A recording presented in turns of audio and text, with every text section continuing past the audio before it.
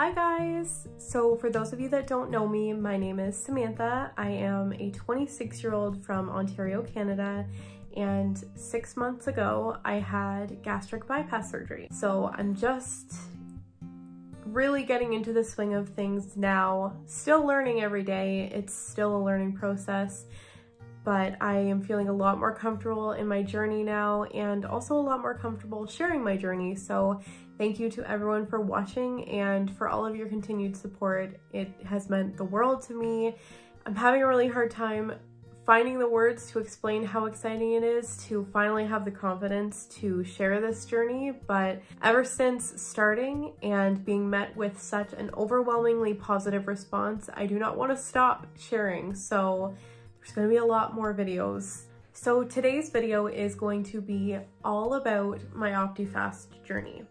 And OptiFast, if you don't know, is what they have in Canada. I'm not sure if they have it in other parts of the world, but it is the pre-surgical diet for bariatric surgery. And it's one of the most dreaded parts of the entire process.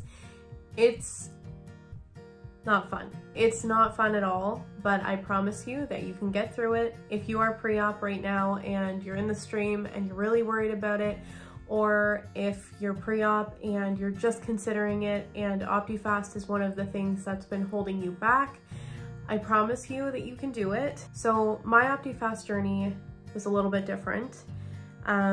About 10 days post-op is when we finally came to the conclusion that what was going on was that I was having an allergic reaction to it.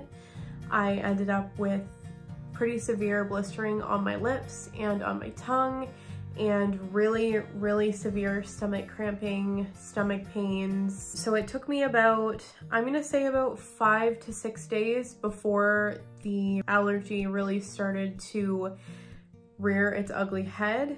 And at that point, it was the Christmas holidays, so I wasn't able to contact the hospital to tell them that I was having a reaction because they were closed. So it took about 10 days where I stayed on OptiFast. I still did what I was supposed to be doing because I didn't want to veer off the program. So on December 18th, I was given my surgery date, which meant that I was given the date that I was going to start the pre-op diet, which would be December 19th. It was the day after I got the approval is when I was set to start OptiFast. And I actually have a video to share with you guys of me making my very first shake and trying my very first shake.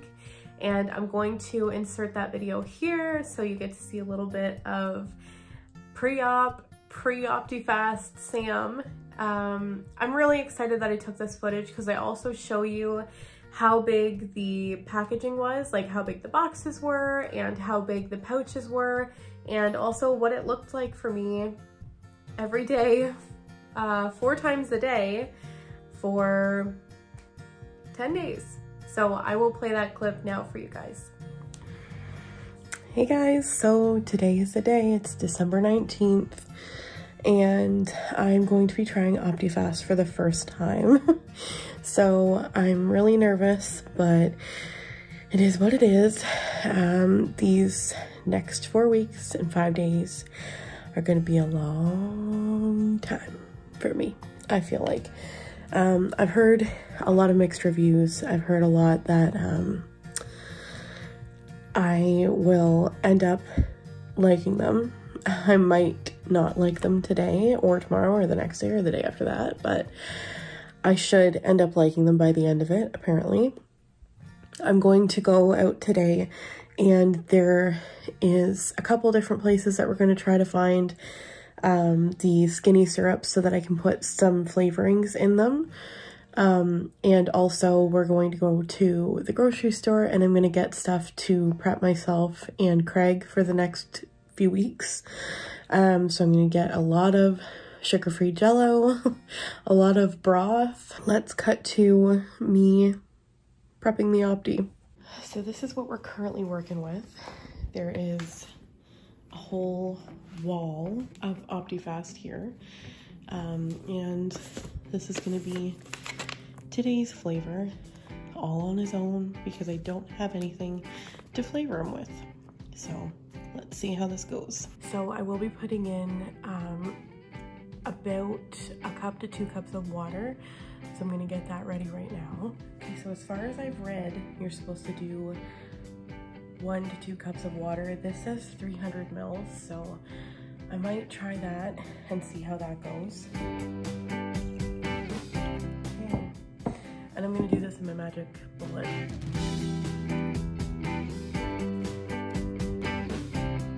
It literally smells just like the shakes that I used to drink on the Dr. Bernstein diet. It doesn't smell bad at all, but let's see how it tastes, I guess.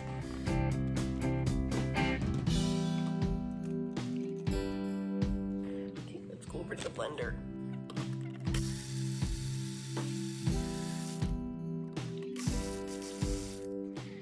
Okay guys, so here we go. I'm gonna get my straw out and try to make this a little bit easier. So, this is what I've been dreading this whole time. So we're gonna see how this goes. Here we go.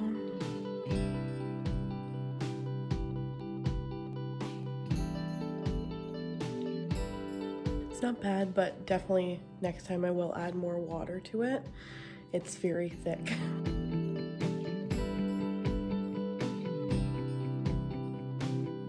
I'm really nervous to see how the vanilla is gonna taste, but to be honest, this really isn't as bad as I thought it was gonna be. Though this is day 1, and I have the feeling that I'm gonna get sick of this pretty quick.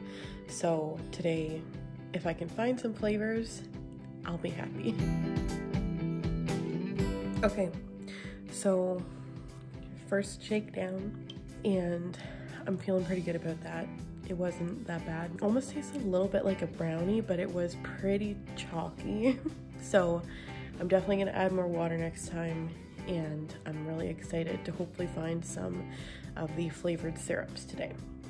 So that was me enjoying my first OptiFast shake and realizing that they actually didn't taste as bad as I thought. But I will just say that as time went on, it gets really sickening to drink something so sweet and really thick over and over and over again. So that was like the worst part, hands down, was just the repetition, trying to mix it up with different flavors, but any of the flavorings that you put in just add sweetness. All I can say is that you will get through it. Like I said, if you're pre-op, it goes by faster than you think. You get done and over with, and then you get to have your surgery. It's just one more step, and if you're really committed to this journey, you can do it. So I wanted to show you guys some of the things that I bought to add in to my shakes.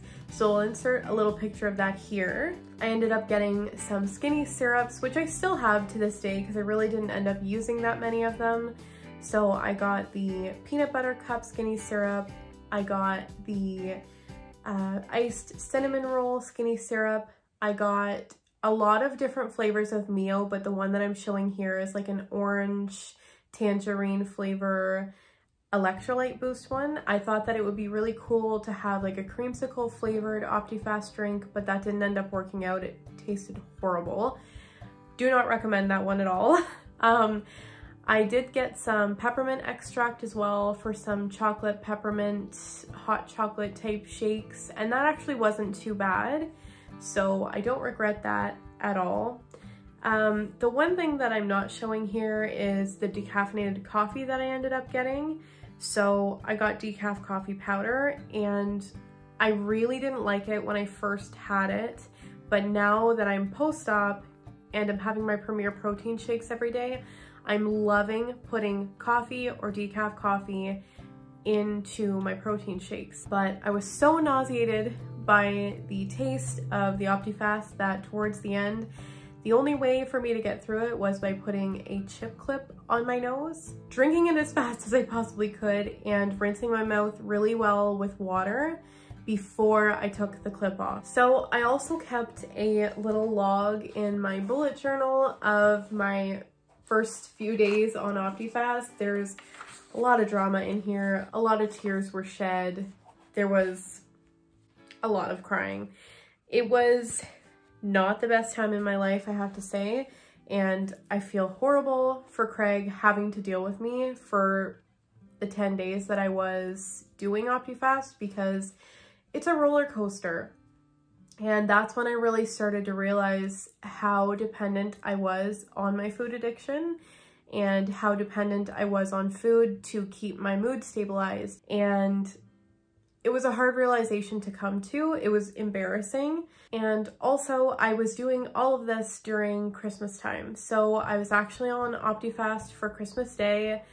I was on OptiFast for the work Christmases that we had. I didn't end up going to see my family because of COVID, but also because I knew that it would be really hard on me to sit through another meal where all that I could do was drink a chocolate or a vanilla shake. So I'm gonna read you a little passage from day one of my OptiFast journey. Day one was rough. It felt like one of the longest days of my life. I cried a little. I am forgetting that I can't eat anything, and every time I remember, it hurts like the first time that I realized. I'm hopeful that it will get easier each day. So that was something that I didn't expect to happen, and also that I totally forgot about after, but you forget that you can't eat. So all the food that you have in your house, all the people that live in your house that do eat will constantly remind you, oh my God, I forgot, I can't eat. I can't eat anything. So the program that my clinic had was OptiFast, sugar-free Jell-O, and soup broth. That's all that I could have. So nothing to chew on, nothing to crunch on, nothing to snack on, no vegetables, no nothing. It's really intense, and it's a really scary time because you go from eating so much food to eating hardly anything, and it feels really scary, and it feels really, really brutal. It feels like a punishment for all of the eating that you ever did in your whole life, but that's not what it's about. The Preop diet is there to shrink your liver, to get you in the best health possible for your surgery, and make everything easier on your surgical team so that everything goes really smoothly. So that was day one, and it carries on a lot with me forgetting that I'm not allowed to eat, and waking up and realizing, oh my God, I can't have breakfast today. Oh my God, I can't have dinner. All I get to have are these shakes that I hate. Yeah, it didn't get much easier, I will say. So it was around day 5 when I started to realize the bumps that were happening on my tongue and on my lips. And I wrote here, I started to notice a weird feeling on my tongue, and I went to find red bumps all over the end of it. I took 2 Benadryl and it did go away, so I still feel like I'm having a mild allergic reaction. And at that point, I ended up calling the clinic whenever they opened back up again. I let them know what was going on and how I was feeling, and immediately they said, you need to stop taking it right now.